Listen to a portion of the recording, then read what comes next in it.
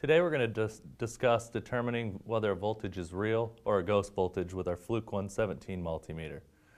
In our first measurement, we're going to go with a known good source with a good ground. And we'll go ahead and turn this to voltage. And as you can see, we're getting a 120 reading. In our second step, we'll go ahead and turn this to the low impedance setting, and you're still going to have a true voltage reading of 120 volts. In our second instance, we're going to take a measurement with something that has an improper ground. We'll go back to our voltage setting. We'll go ground to hot. And you can see that I'm getting a low voltage reading.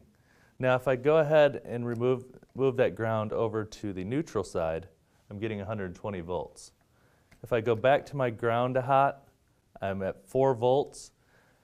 This is very confusing. Is this a true voltage or not? If I go to low impedance, you can see I'm at 0. So thus this is telling me that I am experiencing a ghost voltage from hot to ground. And this is how to determine whether or not you're getting a true voltage or a ghost voltage with a Fluke 117.